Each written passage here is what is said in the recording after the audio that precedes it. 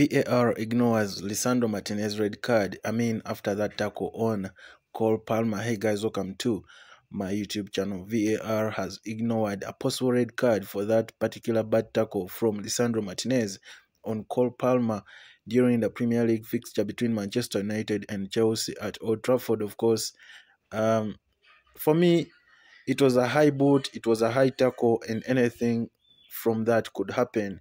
We could expect any color of the card from the referee, but Rob Jones, the referee, decided to give Lisandro Martinez a yellow card instead of a red card. Tell me what you think about that one.